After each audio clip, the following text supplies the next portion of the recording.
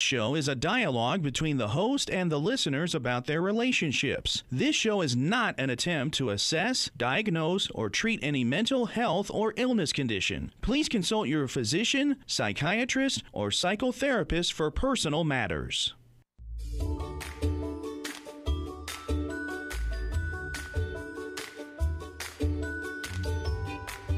Inner Voice, a heartfelt chat with Dr. Foojan.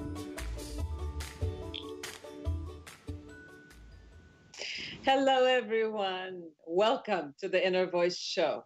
I'm Dr. Foojan Zeine and have Sean in studio.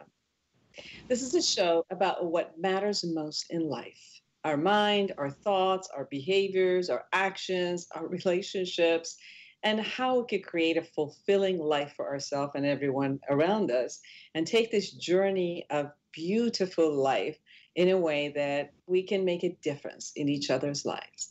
In this show, I'll bring you the latest research and statistics about homelessness in the United States. And then I have a chance to speak with an entrepreneur, designer, and someone who has created her life mission about creating literacy around the world, Sara Kazimi. And then I will talk to Sadigh, who is also, was his mission in the world, although he's an attorney, with Sara Kazimi and anyone around the world to literally create literacy in the world and support the world to be a better place, all of us together. So join us. Don't go anywhere. We'll be right back.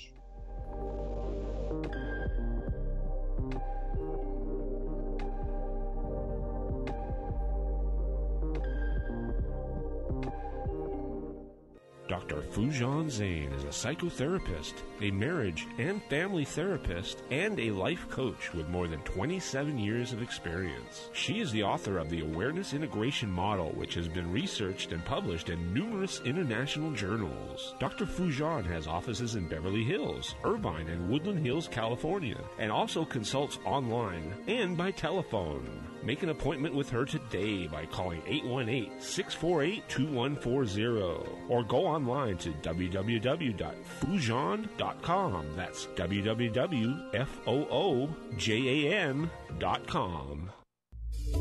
Join the conversation every Monday afternoon at 3 p.m. Pacific for Inner Voice Heartfelt Chat with Dr. Foojan. Dr. Foojan has a direct approach to getting you to free your mind. Inner Voice is a live call-in show where you can chat about your life and all that matters to you in your relationships. Inner Voice Heartfelt Chat with Dr. Foojan, Monday afternoons at 3 p.m. Pacific on Smart Talk, KMET 1490 AM, and on the Internet stream.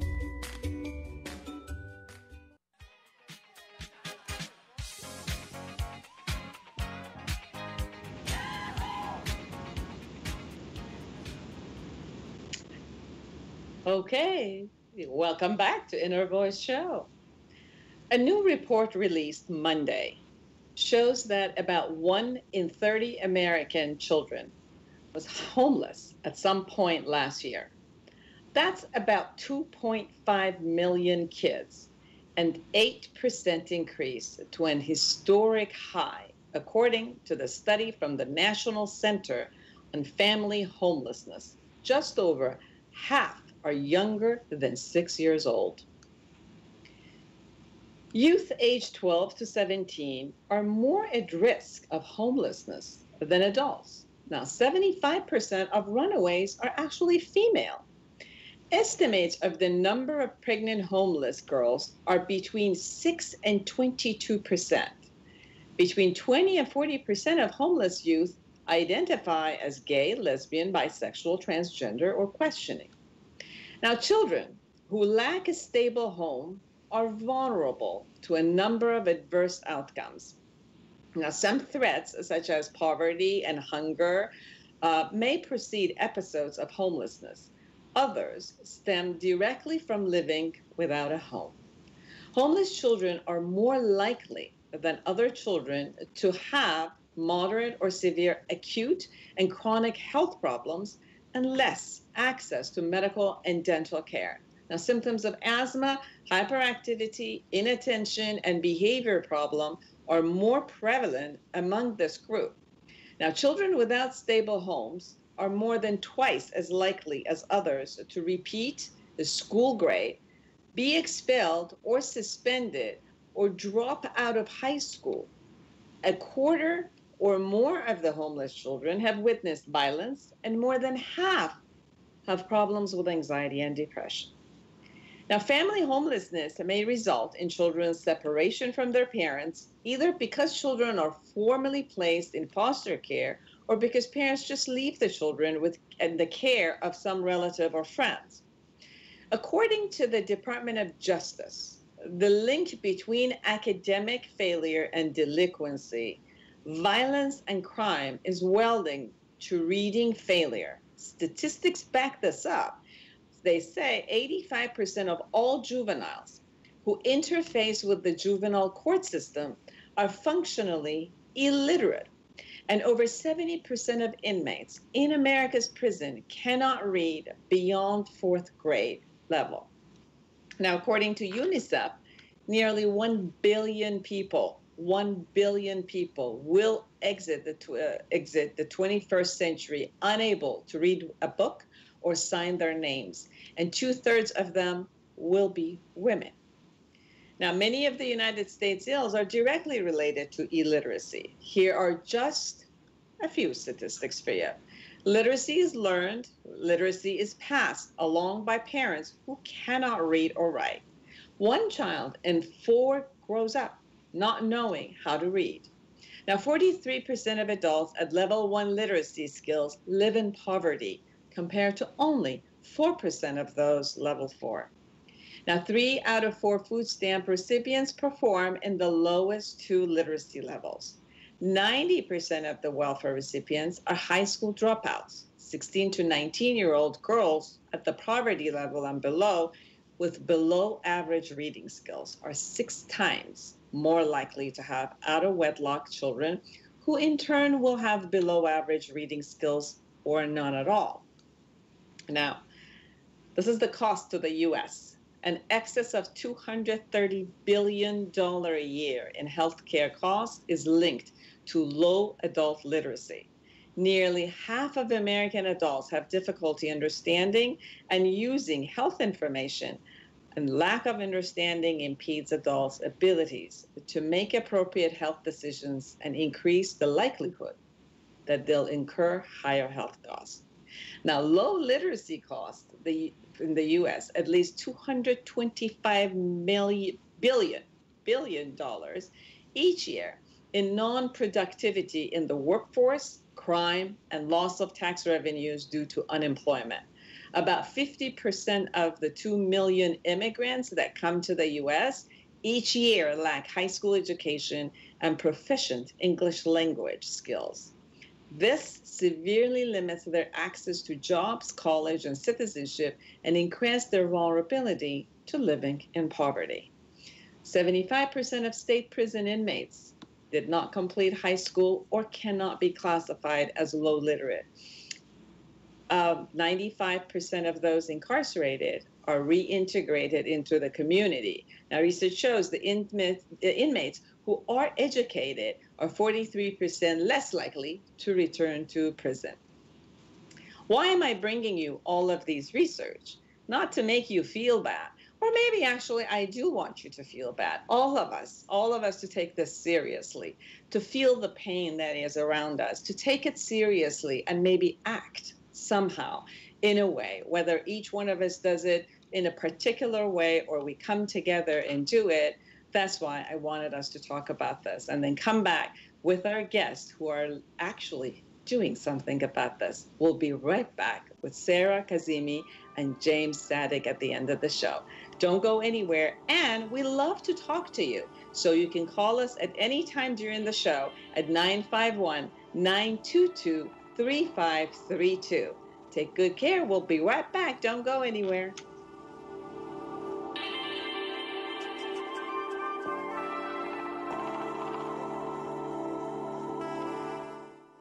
Were you recently injured in a car accident? Then you need the law offices of Aria Thadakar for your free case evaluation. Don't let the medical bills pile up, and don't let the insurance companies try to settle your claim for a few $100s. Call 714 464-3246. The law offices of Arya Fadikar serves all of California. If they don't win, you don't pay. So call now, 714-464-3246. This is a paid-for attorney advertisement by the law offices of Arya Fadikar of Orange, California.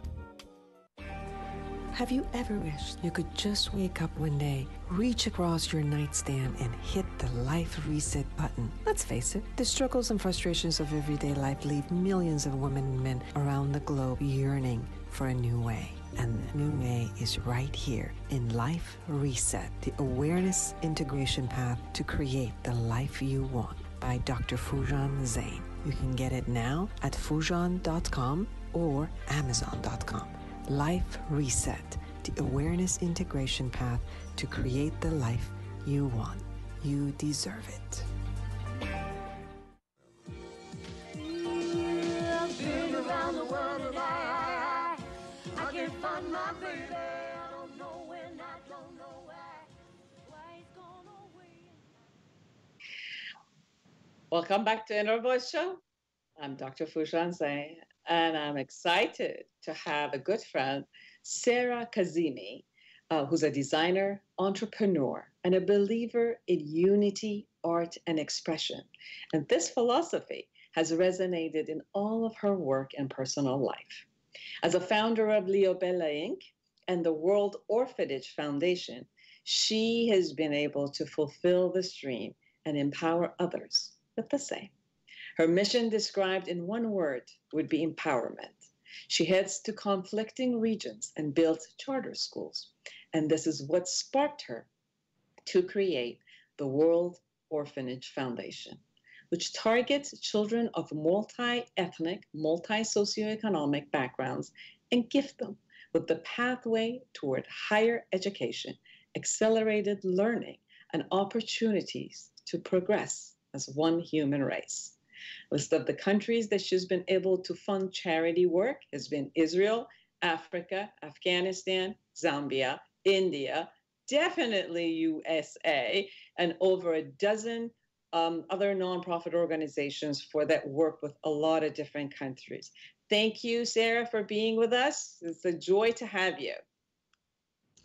Thank you, Foojan, for having me here. I really appreciate it. Thank you for our Inner Voice and everyone who's watching or listening to this amazing program.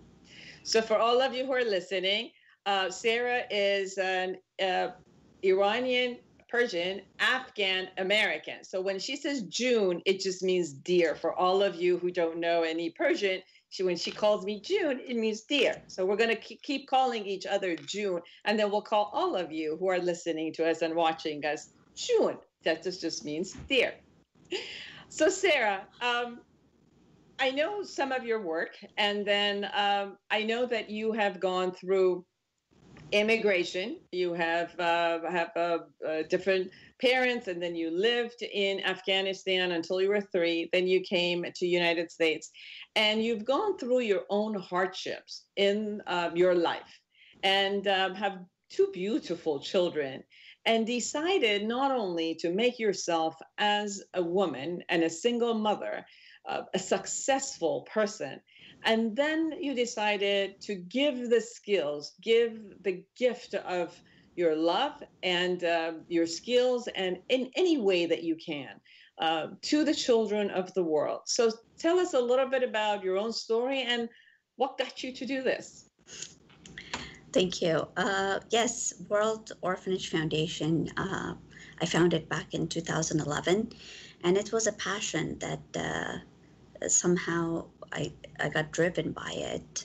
I went to Afghanistan. I took a trip to give back, and I was in one of the villages.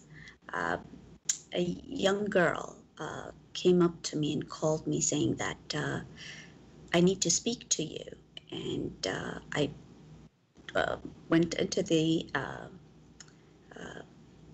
her home, and she said, Sara, I have a feeling you are a great power to the universe, but I have to share that I was raped by a group of villagers. And at that point, she was 9 years old. So it hurt me in so many areas of life, emotional, mental, and just seeing a 9-year-old in Afghanistan being raped, it comes from lack of information, education, and humanity. That's what actually started. That's what started this whole thing internally. That why do we have to suffer? Because a lot of the chaos that happens around the world,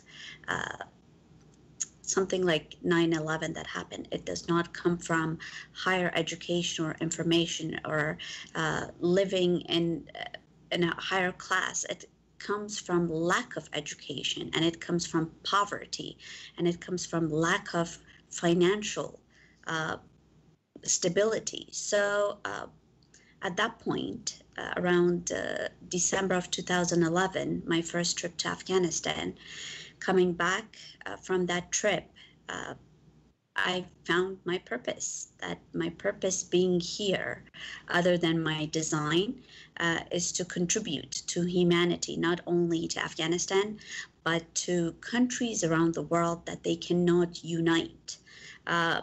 Whether you're from Afghanistan or Israel, Palestine, Africa, India. So that's what gave me the empowerment that the only way I can be a voice to every woman and children or little boy out there is by action. It's easy to speak. It's easy to say, I'm going to help. But in order for me to show the unity, I helped organizations in Israel. I helped Afghanistan. I went to India myself, and I fed the kids, and I spent day of giving the information that I have and empowering them that not to give up, because when we go through poverty, a lot of the elites and Nelson Mandela, he comes from poverty, so he did not have to become go through being a suicide bomber or living a poverty. It was the internal willpower, or someone like Steve Jobs. So that's where all the courage and all my purpose, that's where it all started. I really sense that. And you're a designer. First, you started in Los Angeles, your own design. You're someone who designs not only beautiful purses, which also have this type of an ethnic and worldly designs on them. You put the flags of different countries. We have US, we have Israel's, we have Japan, we have China, you have all of them with these beautiful Swarovski jewels on them where they're special design. And then you also have different types of jewelry which are designed also to create that beautiful peace and melody around the world, and people can find those. And then the proceedings of your profits also go to this nonprofit organization, which is the World Orphanage Foundation. Can you talk a little bit about what brings you to create these pieces and bring them together in the world? Indeed. So as most of the listeners, if you go to worldorphanage.org, you'll see the logo is flag of countries that they cannot unite with one another, and a whole lot other. And in middle of it, there's a tree of life, that it unites all of us together, because I believe we are all branch of one another. It comes down to humanity. I took that concept and I put it into a design, which the company's called Leo Bella. Every single flag around the world. Up to today, we have about 342 flags in purses. One side is the flag, the other side is the outline of the country. That these bags are created with Swarovski crystal, and each bag is certified. Only 77 of these bags are available worldwide, so they're collectibles, and the next editions are going to be with precious stones, diamonds, gold, emeralds, and so on. And a percentage of anything I design and create, just like I said earlier, in order for me to show my listeners or the viewers that I don't know how else to explain or show the world. What I mean is by creating my designs, what comes from internal, I put it into a pattern of whether it's a fabric or a jewelry, for gentlemen's brooches, cufflinks, or money clip, and for women, an evening clutch. So a percentage of any sale that I have, it goes to World Orphanage Foundation, or the viewers or the listeners, they can select an organization of their choice and say, you know what, since we are giving back and it's a jewelry with cause, it's fashion with cause. It's just not a creation. It helps higher education. It helps someone in need. And that's beautiful what you're doing. You're saying that obviously the World Orphanage has a purpose, and its purpose is literacy and creating charter schools around the world and helping different organizations. However, if someone purchases any of the items, you still are promising for a percentage to go to any type of a nonprofit organization of their choice, because your organization and who you are is about giving back, and not giving back only your way, but giving back to people however people want to create that. And you would be a hand in the middle, which would create all of this.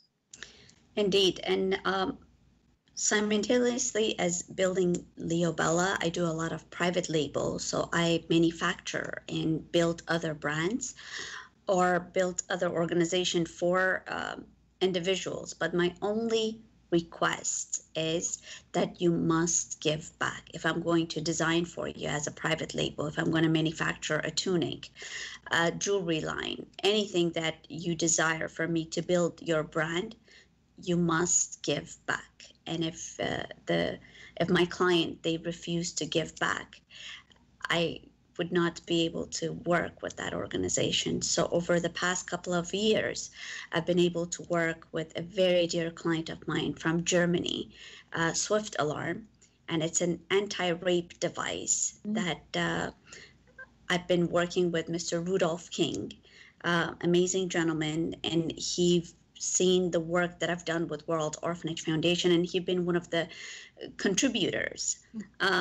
That's one of the company. The second one is L'Expression. It's a pencil bracelet, and it's gold and diamond. So from building the brand and the line with the organization, they have given back. So anything that I do in matter of consulting, my employer or the organization that I work with, they're aware that a percentage of the proceed of my service must go through World Orphanage Foundation or an organization of their choice.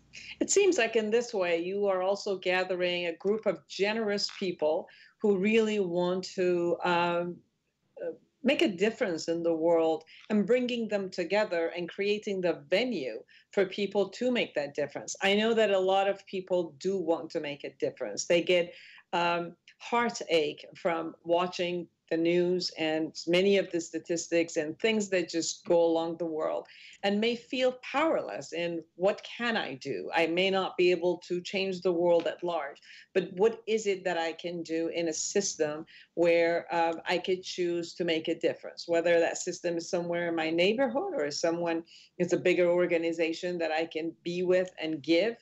Whether I give it into, as a volunteer, or whether I give it financially or my ideas, or be a part of the board or influence in any format that I can. And it seems like for you, you're bringing all these generous people, and even if they're not realizing it, by conversing about it, that if we're having a business, and there's financial gain in this business, which that's what businesses are for, supposed to have financial gain, that we should be mindful that we can influence the world also another way, which you bring the conversation onto the table. And from there, they can choose whether they like to do it through the World Orphanage or any other contribution and any format, venue that they want to do. So this is the beauty that you're bringing to the business world, the consciousness of We're going to be busy. We're going to make money. We're going to create amazing businesses and create jobs for people. But in another way, we're also going to give it forward, and we're going to create this expansion of consciousness that we need to make a difference for each other. Yes, you're exactly correct. Yes.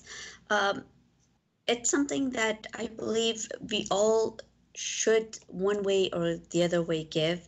So I've been able to create a platform in past couple of years through World Orphanage that how can I unite other organizations and individuals who want to participate. The very first thing that I've concentrated over the past couple of years was building jobs. Start with Afghanistan. If we can build, if we can create something in Afghanistan and India and Israel, then we can use that same platform, that same blueprint. When you start up a company, you have to have a blueprint, a business plan. So I started with Afghanistan because it's one of the most difficult countries to to help people. So the infrastructure is not there. So you have to really create infrastructure beyond a lot of resistance that are there, especially for a woman who goes in from another country and tries to be, a single mom and try to create an infrastructure. That's pretty hard. My hat's off to you. Thank you. Thank you. Yes, to create an infrastructure in Afghanistan, it requires more than just communication. It requires me to be there and explain how I want to do it. So luckily, I was able to create an agriculture movement in Afghanistan. Having a farm, I asked the government to please donate land to World Orphanage Foundation for me to create jobs, for me to whether build school, to create a sustainable living. The government's been very helpful in so many areas. They've came forward knowing that I lived most of my life abroad. I'm an Afghan, Persian, American with a new philosophy. They provided me the tools. And over the past couple of years, I've been able to create an agriculture movement through saffron, cultivating saffron, and it's women-run organization. So since 2011 to 2018, I still do go back and I provide them months of supply of flour, sugar, bread, whatever I possibly can, but I can only do that for so long because I'm just giving them a fish for a very short period of time. I want the listeners and the audience to know that saffron is a herb. It's a herb that actually has been proven to create happiness. It makes you giggle. It creates happiness and joy for you. So I'm much more at ease, and I really appreciate and love it that you are cultivating saffron, instead of opiates, although they both kind of create happiness for some people, but at least this one is healthy and you don't get addicted to it. And thank you for doing that. Of course, of course. I just did not want it, people around the world, contributors, to look at World Orphanage Foundation as an organization saying, give me. So with every donation, when viewers or listeners go to World Orphanage, the donation, there is a button when you donate, you get saffron for your donation. So this way, that donation goes right back to creating jobs in Afghanistan and around the world. So if the platform or in Afghanistan, if we can use that platform in a country that does not have any infrastructure, we can go ahead and take that cookie cutter, that the blueprint, and implement it in Israel, in India, in different part of the world. And viewers and listeners, they can come forward and take over an organization, be a director, be a board member, be an advisor of World Orphanage Foundation in their country. If they want to help Israel, if they want to help any country, Armenia, every single flag around the world, they can come forward and become part of this organization and help their country use that same platform, that same blueprint, and we can help child, family around the world. So coming back to the U.S., you also have the World Orphanage here in Los Angeles. And you are planning to create a charter school in Los Angeles. And talk a little bit about that. And I know we have an event coming it's in November 11th, 11/11/2018, which is going to be actually about the World Orphanage and the schools and the charter schools that they're also creating in the United States. Yes. In the United States, we are planning between the board of directors, board of advisors, and everyone who is part of World Orphanage Foundation to build a charter school here in U.S. In past few weeks, I've been able to speak to many of the city advisors to see any of the schools that have closed down and there are no funding. The land is sitting there. The school is closed.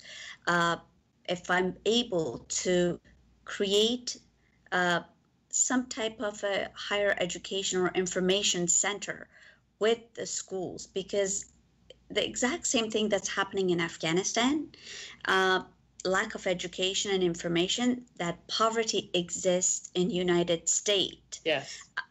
And on Los Angeles is the highest amount of now homeless children, and it's just growing in rapid numbers. And as we talked at the beginning, homeless children or children in poverty are not going to have a great education, unfortunately. No, unfortunately not. Over the past several years, my kids and I, every New Year's Eve, we feed about 500 to 700. Last year was almost 1,000 homeless people and Midnight Mission that we provide food. And I have my kids to just help me. And when they were about 5 or 6 years old, and now they're 13 and 11. So poverty exists in U.S. How I'm trying to generate funds now in U.S. is to create an agriculture movement, same thing in U.S. One of the schools that I went and I looked, it was about, I believe, 50,000 square feet lot with many classrooms open. So I've been speaking and to few members and advisors and city council that would I be able to put solar, and we create an agriculture movement through solar.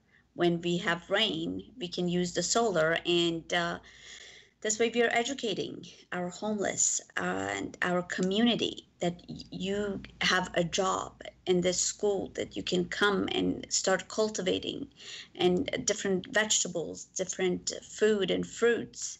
They thought it's a very good idea for us to start generating funds towards the charter school. And the projects that I take over, or I like for all of us to unite with, build, it takes years. It does not happen overnight.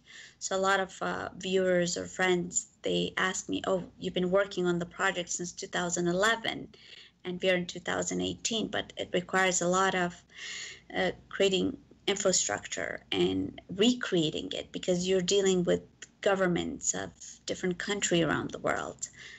However, we've been able to help dozens of organizations and countries since 2011 to now. I'm also sensing that you're not kind of recreating the wheel from, the get-go. You're looking at the resources that are already out there. You're looking at the structures that are already out there and seeing how you can bring these resources and structures together, such as bringing government resources, such as the city, or new laws that are there, and some things that are not working, such as school systems that are no longer working, or the buildings are there and just sitting there for no reason. They're not doing anything. So it's more like bringing all the resources that are there and connecting them together consistently to bring more of a sustainable system as you actually bring this source together. So it's not just creating something, it's creating it so that it works and it's sustainable. And I like what you said, which is you try a system and see if it works. If it works, then you create it as a cookie cutter kind of an approach and then duplicate that. But duplicating it again, we have to look at the cultural aspect and the systems that are already existing to be able to bring that. And that's what you're doing. Thank you, Sara. Hang in there because we're going to add to our guest. James Sadigh is going to be with us. So we're going to actually go and listen to some other people who are generating work and are creating beautiful resources for all of us. And then we'll be right back with both Sara Kazimi and James Sadigh. I'm never ever gonna quit, 'cause quitting just ain't my stick. I'm gonna stay right here with you and do all the things you want me to, whatever you want. Were you recently injured in a car accident? Then you need the law offices of Aria Thadakar for your free case evaluation. Don't let the medical bills pile up and don't let the insurance companies try to settle your claim for a few $100s. Call 714-464-3246. The law offices of Aria Thadakar serves all of California. If they don't win, you don't pay. So call now, 714-464-3246. This is a paid-for attorney advertisement by the law offices of Aria Thadakar of Orange, California. Join the conversation every Monday afternoon at 3 p.m. Pacific for Inner Voice Heartfelt Chat with Dr. Foojan. Dr. Foojan has a direct approach to getting you to free your mind. Inner Voice is a live call-in show where you can chat about your life and all that matters to you in your relationships. Inner Voice Heartfelt Chat with Dr. Foojan, Monday afternoons at 3 p.m. Pacific on Smart Talk, KMET 1490 AM, and on the Internet stream. Have you ever wished you could just wake up one day, reach across your nightstand, and hit the life reset button? Let's face it, the struggles and frustrations of everyday life leave millions of women and men around the globe yearning for a new way. And the new way is right here in Life Reset, the awareness integration path to create the life you want by Dr. Foojan Zeine. You can get it now at Foojan.com or Amazon.com. Life Reset, the awareness integration path to create the life you want. You deserve it.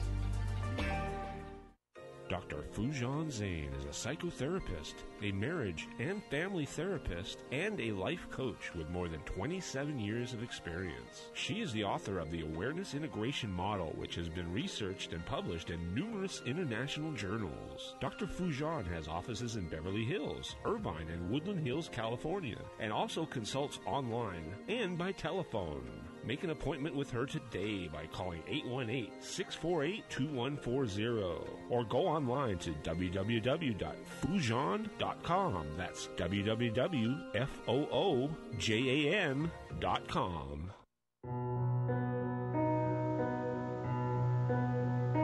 Welcome back. I'm Dr. Foojan Zeine. We've been talking with Sara Kazimi, and I am so excited now to have James Sadigh with us on the phone. He's been a Los Angeles personal injury attorney since 1989. I know because he's been my great friend since then. I even remember the day he was taking the bar and passing it. So now you know how long I've known him. Along the way, he has also developed several other fields of expertise. In 1992, he established his own practice in Century City, specializing in personal injury, business litigation, and wrongful termination, which he ran until 1998. Now, from then till 2010, James was half of the partnership of Mogadami and Sadigh in Los Angeles and Glendale, and they specialized in personal injury, insurance defense, wrongful termination, and labor disputes and business litigation. In 2010, James decided he just doesn't want to that be in the partnership anymore because he got too large and he wanted to devote himself to more of a personal service and attention to his clients. And that he does. I can vouch for that. He not only has been my friend, he's been my attorney, and he's won every case for me, I'm telling you. So he formed a new James Sadigh private practice in Beverly Hills and specializes in personal injury, medical malpractice, and wrongful termination. Currently, James his focus is dealing mostly with personal injury insurance claims and wrongful termination. He is licensed to practice law in every court in California. Every court, everyone, every court in California. And he's a member of the U.S. Tax Court and is a licensed to practice in the United States Courts of Appeal for the armed forces.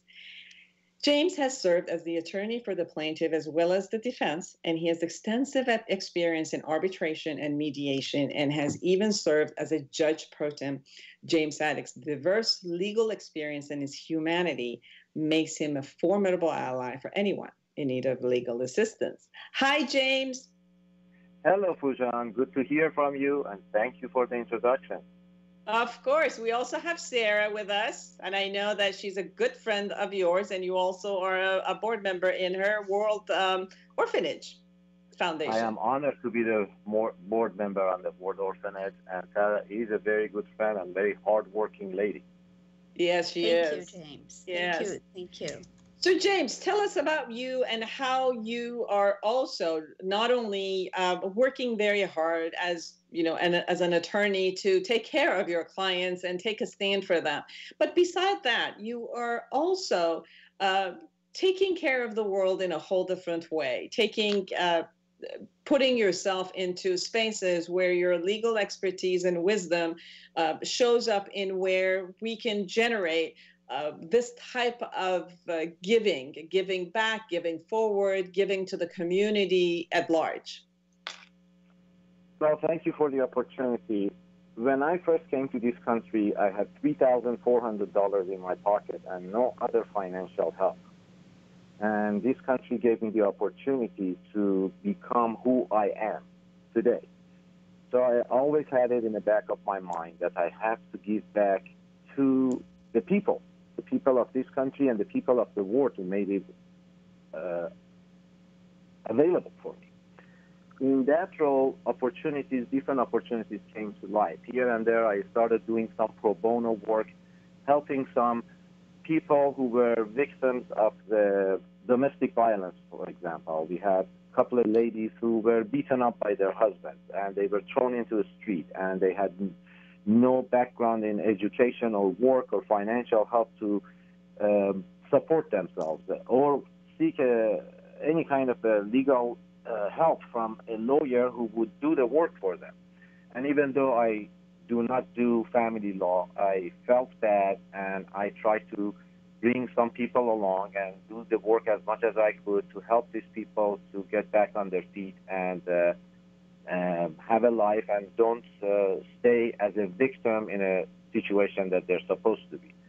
One of the most interesting things was a few years ago when I was sitting in my office and a young woman came to my office. She used to be a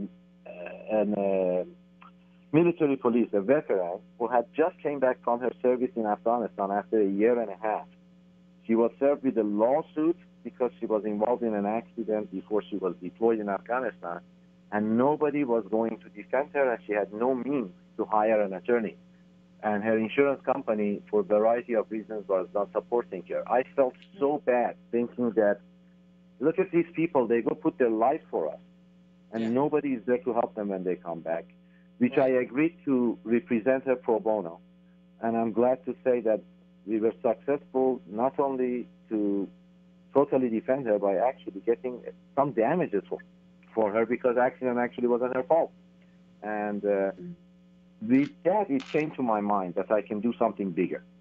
So the first thing I did, I said, all of the military and their families, if they come to me for any services, I will do as much pro bono work, and if I have to do a services, I do it at a discount. It's on my website, jamesksadik.com. Everybody can see it.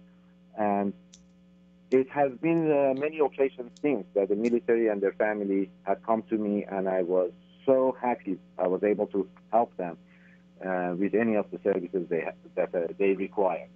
And now with World Orphanage, when I met Sara, I realized something else.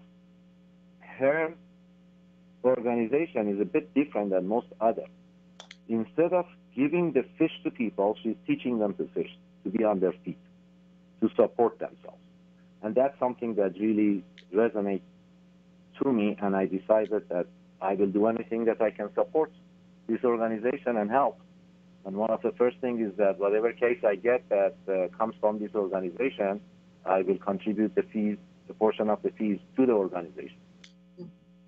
And thank you so much for doing that, James. I know that I've been working with a lot of the men and women from the military who did come back from Afghanistan, from Iraq, and you're absolutely right. They go there protecting all of us, not only us in the United States, but us around the world.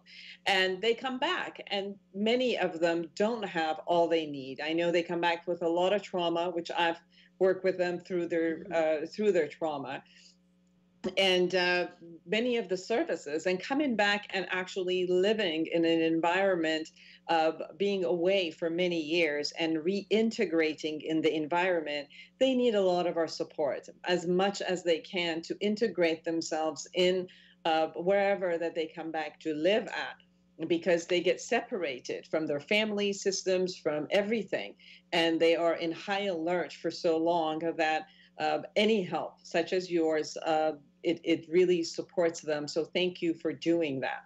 And there's a way, I've always said, I remember doing a lot of the seminars and lectures for people who are immigrant, and they always say, how can we end prejudice, and how can we stop, when they talk about immigrants or we're from such and such a country, that people don't give us that way of look or thinking or kind of a negative thought. And when I listen to both of you, both Sara and James, both of you, this part of me, gets really, I feel warm about, this is what we are. This is who we can be, just being the best for everyone. And as you said, we're in a country that we love, and it's given us all this opportunity. We all come from countries that we're all still, in love with them, and they're our homeland. And presenting ourselves in a way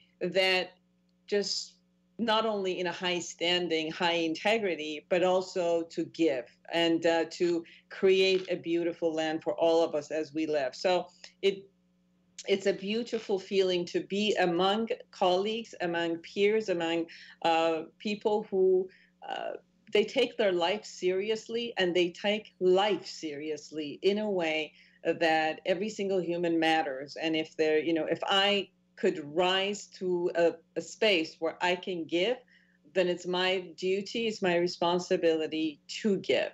And this is exactly what I hear both of you are doing.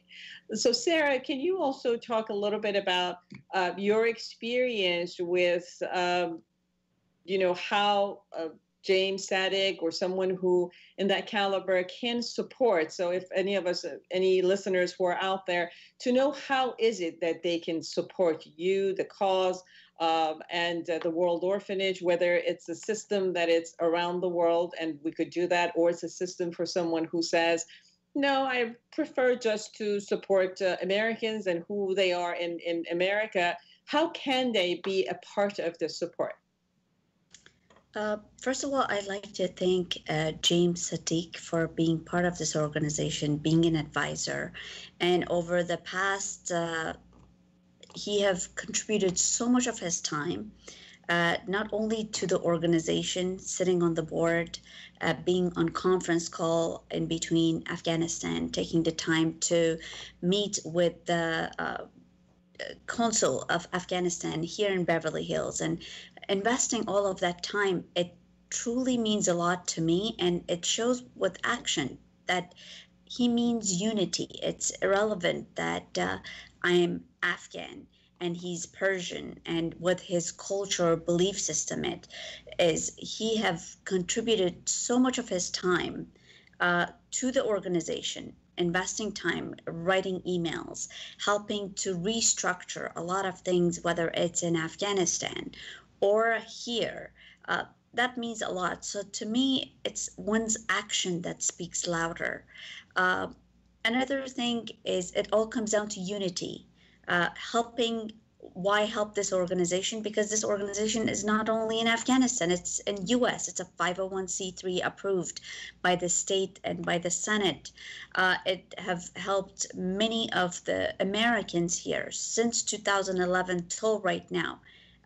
Over, I can easily say, 1,000 of people in United States. Homeless people, my 2 kids and I, 500 to 700, that's just us giving back every Christmas. But we also have united with many other organizations so that we can go ahead and assist them to become more sustainable. With James Sadigh, he also helped me personally with one of the cases that I had. My daughter and I, we were sitting behind a red light, and someone came and hit me from the back. It was a hit and run. He basically took over. He said, you know what, Sarah, let me just go ahead and help you to resolve this issue. And it's a lot of trauma that you and your daughter went through. And a lot of us who are moms or dad, we don't understand when we get into a car accident and we have a young child next to us, there's a lot of trauma involved.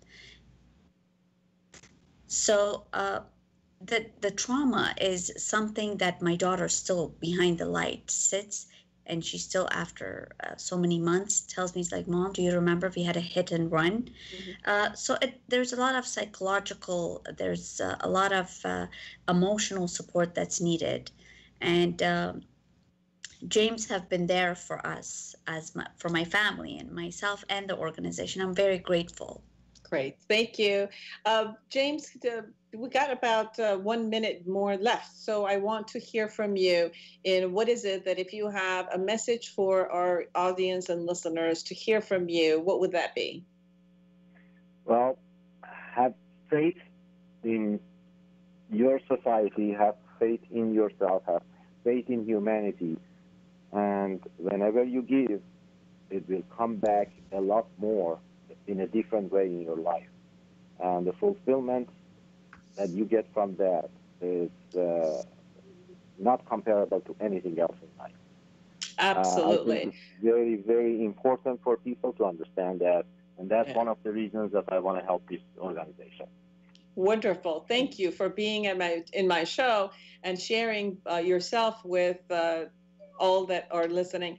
Now, if you wanted to converse with James, you can go to James K. Sadigh, and I will put that also on the podcast and the YouTube channel, so you can also see that, James K. Sadigh, SADIGH.com. And if you want to connect with Sara Kazimi, you can definitely go to sarakazimi.com. You can go to leobella.net or worldorphanagefoundation.com. It has been a pleasure to have the two of you with us. And I hope for all of you who are listening, thank you for listening with your heart. And I hope that with all that you heard, that your heart is open to give with joy all of who you are, all of your resources, and your wisdom. Thank you for being with us. Until next week, take good care of yourself and create an amazing life for yourself and everyone around you. Thank you.